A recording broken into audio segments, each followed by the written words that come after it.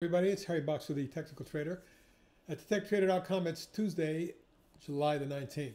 These are the charts of the day. Well, again, kind of a sloppy mixed day today. Still had a lot of stocks that did well, but some of the shorts were also doing well. So let's take a look at the long and short side of it. About 15 from each side. Starting off with ACIA, which had been following this channel, a very tight one. Let's look at it on a 15-minute basis. You can see that since the Brexit low, the stock was traded down at 32.97. Today reached over 60, nearly doubling. I think it may be long in the tooth here. My target was 61 in that range, and so we'll have to just see if it continues to trend up. Next angle or channel top, if it does pull back and consolidate and go again, it could be about 65. CETX acting well. I like the way it's been constructing this pattern. Obviously, the move across 457 will get it moving. I have a target up around the 5.25 area, 6.5 3/4, and let's see if that ends up doing that. That's what it looks like. Nice pop in CPLP today, following through for 3 days in a row. Today up almost 7%, 2.76 million. Volume is good. It's right up against resistance here, and if it does break through, which I think it can, 4.75 is my next minor target, followed by 5.5. Sorrent, well, now that it's above 2, we can talk about it. Stock's been moving steadily for the last 2.5 weeks. When it was down to 144, it's got up to 243 today, almost $1. And you can see how the stock, after basing and breaking out, is now up against longer-term resistance. But the overall major declining top line broken, lateral price resistance being taken out. I'm looking for a test of the 265 area, followed by possibly something up around 365. CY is acting great in here. You can see the rising channel.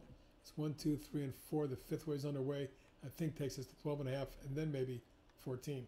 Nearly 5 days to cover. And this one, large inverse head and shoulders and the neckline appears to be broken here. Today was a good snapback of 3.5%. Big blowout move on Hudson. Now, if you look at the long-term chart, you'll see the rising channel is calling for a move up near 9. Today's news about a major contract worth up to $400 million was, I think, a game changer for this company, and with 8.8 days to cover, the shorts may be trapped. Look for this to extend first towards about 6.75, and then I'm looking at 8.75, 9. That's a swing and a new one. Match doing very well and really having a nice run of it lately. New let's just say all-time high above the initial IPO thrust that took it to 16.17. Today closed at 16.93, just 6 cents off the new all-time high. My target 19.5, give or take a half a point. 6.3 days to cover on MTCH. LOPTT with a big pop and a little bit of an inside day pullback on a much lower volume. Today the volume surged again to 14 million, and the stock popped right near the old high. Now that's an area you got to watch. 10.10 and 9.87. Somewhere between 9.90 and 10.10. We get through that, we can see a pop into the 12.14 range.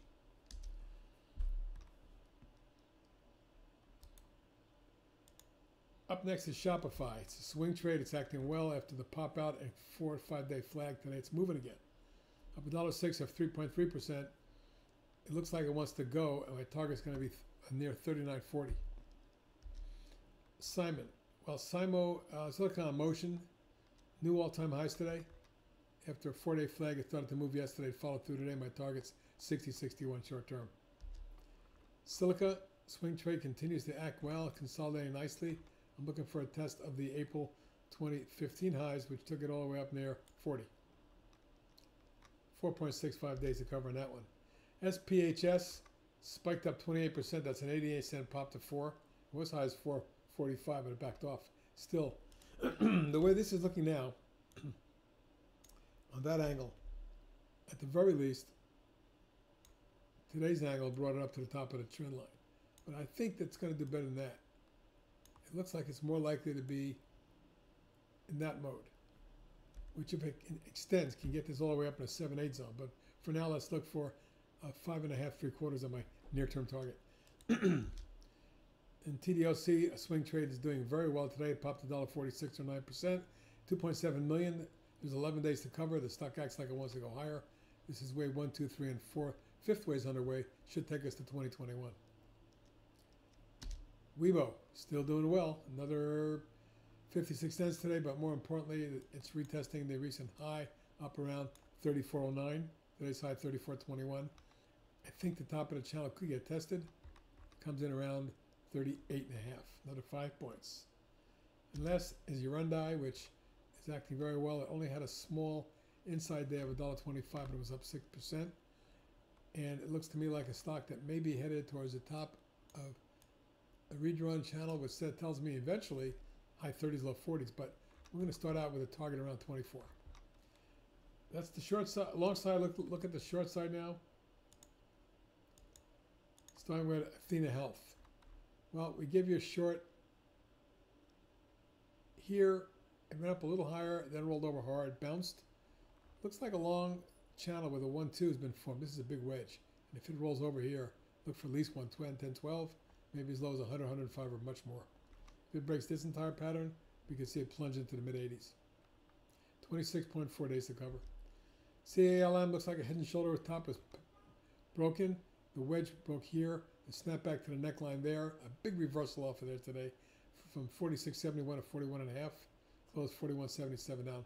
238 or 5.4%. To me, we're headed lower. Targets at 34.5 and then maybe in the high 20s. Great Computing looks like a head and shoulders type top with a rising wedge there and a plunge down towards support. It did create a bit of a bounce. Feels lower to me though. I think the gap gets filled at 23. The secondary target is around 18.5, may be tested. 7 days to cover on that one. Biotech Ananta, excuse me. You can see the rolling over area here that could retest 17 very quickly. Foot Locker, nice rally back to the declining 50 and near the top of the channel augurs well for a failure. A large rising wedge that fails and rolls over and maybe plunges back towards the 52.3 range. That's our next target, followed by 47.5. LB, we had a very successful swing trade on it here and here. It plunged near 61 and we covered it. Now another wedge is formed. It looks to me like it fails here. It could really roll over. I'm looking for low 50s. Luxoft did well as it broke down, but it bounced off support right to resistance. A low volume with lousy technicals. I don't think we're done. Next stop 40, 41, and then 36.7. MFRM, another wedge is forming. It's still in a sharply declining trend with terrible technicals. When I look at the next support around 23, that's my target. MIK put on a new swing short today. That's a major reversal bar. We had a rising wedge with another major reversal bar.